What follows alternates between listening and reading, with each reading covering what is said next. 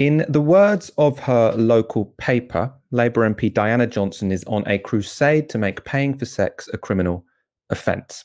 To that end, Diana Johnson attempts to pass a sexual exploitation bill which would criminalise purchasing sex and make it illegal for websites to advertise sex. She has also called for amendments to the police and crime bill which would have the same effect.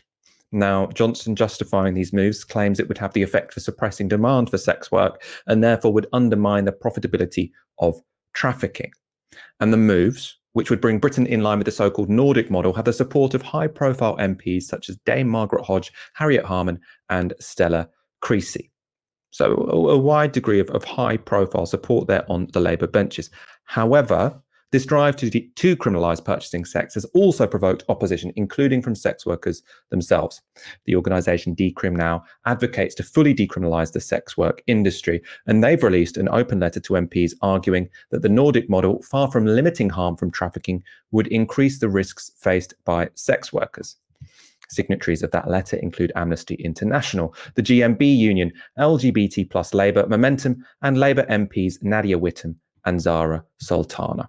Now, to discuss the Nordic model and the issues raised by this row within Labour, I'm joined by Lydia Caradonna, an organiser with DecrimNow, who organised that open letter. Thank you so much for joining the show this evening. First, I want to start by asking you why your organisation are so opposed to attempts to introduce the Nordic model in Britain, which, just to clarify for the audience, is most importantly to criminalise buying sex, to criminalise being a client of a sex worker, and to criminalise advertising sex work. Why do you think that would be a big problem? The big takeaway from the Nordic model is that people die. So in just 6 months after it was introduced in France, 10 sex workers have been murdered.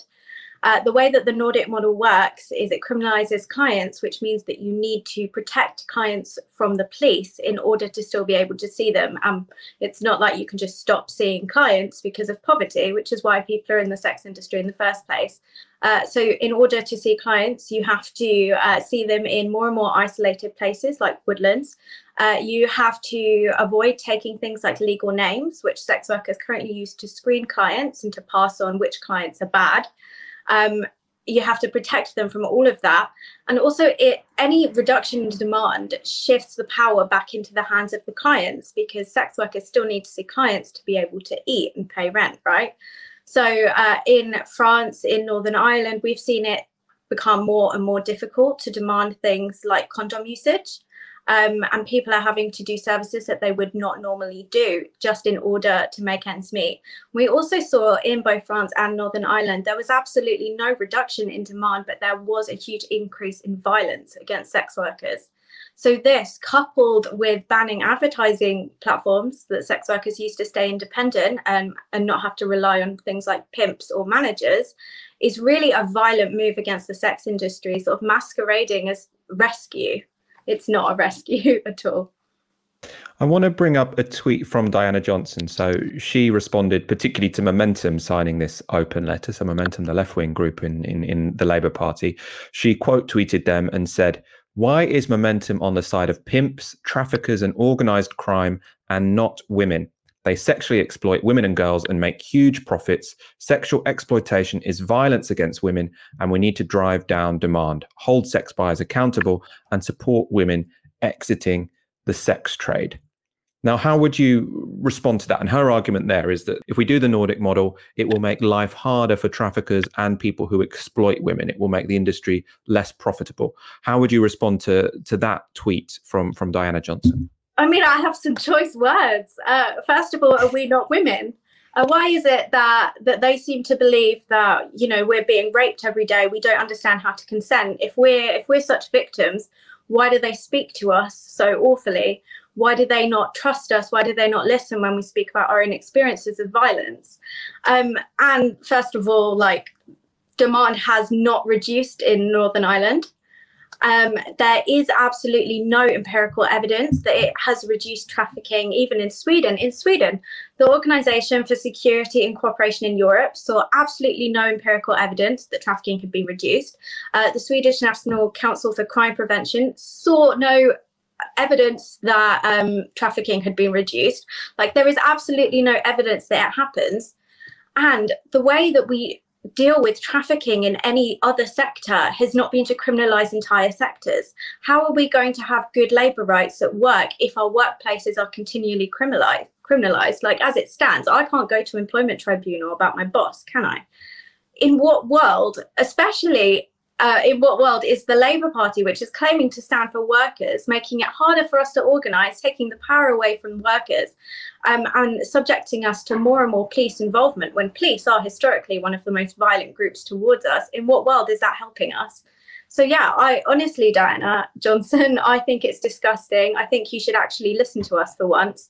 And I think the way that we are being dismissed as pimps when this is our lives, our bodies, our experiences that you're trying to criminalise is disgusting and misogynistic, honestly.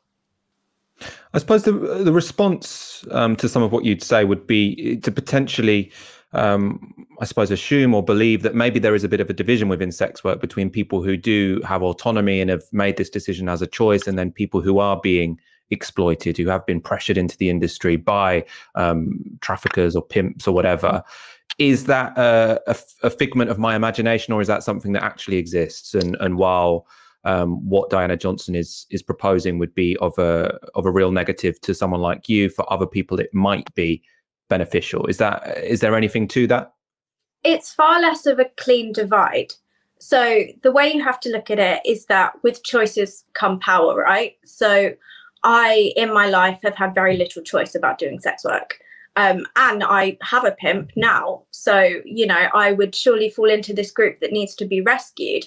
Whereas some of my friends who are entirely independent, an independence which would be taken away by this law and would push them into the hands of pimps and traffickers, they might be considered in the first group, or this like mythical group of, you know, happy hookers, and apparently happy hookers the only ones advocating for decriminalisation. But actually it's this big continuum where we slide in and out of poverty based on our circumstances. We have more choices and less choices at certain points. And it's really setting up this idea of this like mythical, I guess, pimp figure, a figure which is often actually racialized, especially when it comes to talking about trafficking. It's setting up this enemy, and we just need to tackle the enemy, and then the whole sex industry is solved. But that's not true. What we need to tackle is poverty. I know so many sex workers, including myself, who would not be doing sex work if we had easier ways to make ends meet that fit around childcare, that fit around disability, that fit around language barriers, that fit around visas that have limited working hours on. There's all of these other issues that Labour is normally so good on that apparently go out of the window when there's a penis involved. In what world is the answer to any of this making it harder for us to work? It's not. Like, if there are issues in our sector, which I will be the first to say there are, I hate my job, I've experienced so much violence, then the answer has never been to take the power further away from the worker. It has always been to give workers more power. And as part of a Labour movement, we should know that. This shouldn't need to be said. What Diana Johnson and her supporters are pushing for is to further criminalise the sex industry and sex work. At the moment, it seems to me seems to be a very grey area when it comes to sex work in this country. You're presumably not only opposed to what Diana Johnson is proposing, but you'd like to go further in the other direction, right? I mean, your organisation is called DecrimNow. What would decriminalising sex work mean? How would it be different to what is currently the status quo? So currently you can buy and sell sex in the UK, that is all fine, but lots of things around it are criminalised, and the things that have been criminalised tend to punish poor people. So you can be arrested and fined for working on the street, which most people don't do because they like the weather, right? They do it because there's no other option. You are completely criminalised for working together for safety. So even if it is just you and a friend working from the same flat, that counts as a brothel because there's two of you. You are both brothel keepers and pimping each other out. So we have to work more and more isolated ways in order to avoid that. You're not allowed to have any help at all because of third-party laws. So this is all like terrible, especially if you're in the industry because you're disabled, or even if you share a bank account with a partner who is barely involved in your work. That's being criminalised. And all of the things that these laws are supposedly preventing are still happening. I still work in a brothel. I just have absolutely no rights. All of this stuff has not disappeared. Criminalisation does not make things disappear. Like, we've seen this throughout history. Criminalisation just pushes things further and further underground. We're not saying that decriminalisation is going to solve all of the problems in the sex industry. That's irrational. What we're saying is, if we decriminalise, that puts us on the same footing as other workers to be able to unionise properly, to be able to hold our employers to account, to be able to access services without stigma and judgment. Decriminalisation is the way that we bring power back into the workers, and we get to change the conditions that we're currently working in. I think one of the arguments from Diana Johnson and that strand of feminism really is to say that the fact that you can purchase sex in society has an effect on the status of all women. And I don't find that argument particularly convincing on the surface, but there is situations. So, for example, in Amsterdam, if you go through the red light district, there are whole streets where the windows are full of women sort of dancing naked. And I can kind of see how maybe that does affect how people in society see women. Do you think that there is a bit of a balance to be struck? And if it were to be decriminalized, we should have sort of maybe regulations so that it doesn't just become like any other sort of consumerist, capitalist industry? Sexism does not exist because of the sex industry. The sex industry exists because women have been economically disadvantaged, because we've been sexualized throughout history, because there has been a patriarchy, because we've had very few employment options. So, you know, if you found a law, which I don't believe exists, and you could bring the law in and it would get rid of the sex industry entirely, you know, their husbands still wouldn't respect them. The patriarchy would still be a thing. People would still be catcalled. There would still be sexual violence. So this idea that sex workers should be volunteered as collateral damage when we're already facing so much violence is really disgusting. Like, I'm not volunteering myself and my co-workers in order to win some ideological battle about whether or not men should be able to pay for sex, when actually all that's going to do is make our lives worse and be a symbolic victory at best. When it comes to the division within feminism on this question, it seems a bit, you know, another one of those issues, a bit like trans rights, where obviously the divide is not absolute, but there does seem to be a bit of a difference when it comes to the age of people. So it's probably not a coincidence that the people who are backing Diana Johnson on this are, you know, include Harriet Harman, who I think is the mother of the House. So she is the oldest female MP in the House of Commons, and one of the signatories of the letter who is backing decriminalisation is the youngest MP, which is Nadia Whittome. Is this another issue where generational divides really do matter, and potentially you know, the dominant position within feminism could change quite quickly and quite dramatically? I think it's less an issue about age and more an issue about power.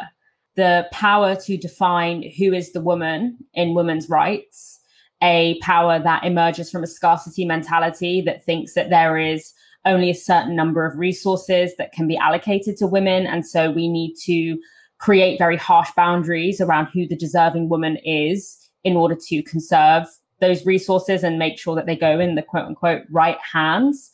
I think that, you know, that tradition is very alive and well in the Labour Party. The Labour Party has a problem with women, and weirdly, it comes mostly from women Labour MPs.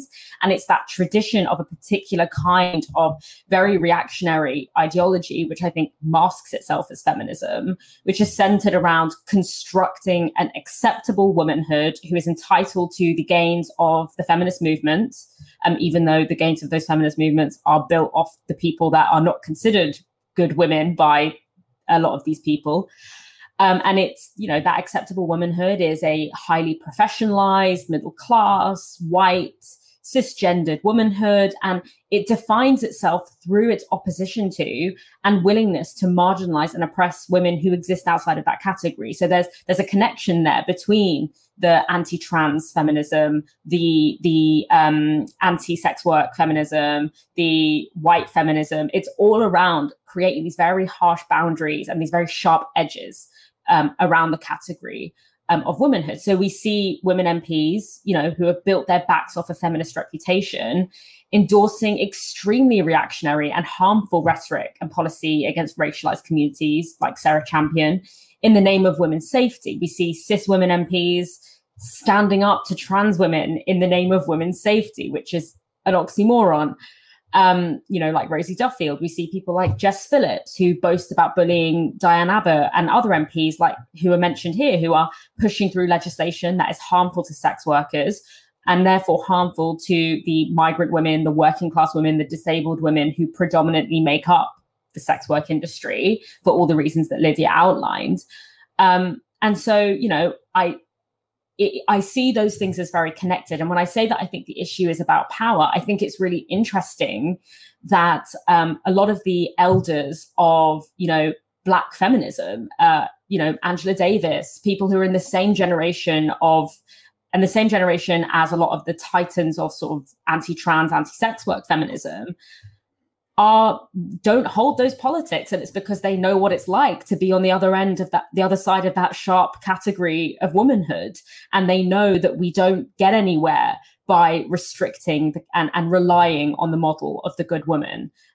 They know that is a category that has very sharp edges. So I think that the age thing is a bit of a kind of cop out. I don't think this is an ideology that is just going to be sort of like grown. We're just going to sort of grow out with. I think it is really an issue about power and about feminism, a feminism that doesn't have a class analysis, that doesn't have a race analysis, that doesn't have an understanding of how these things are connected.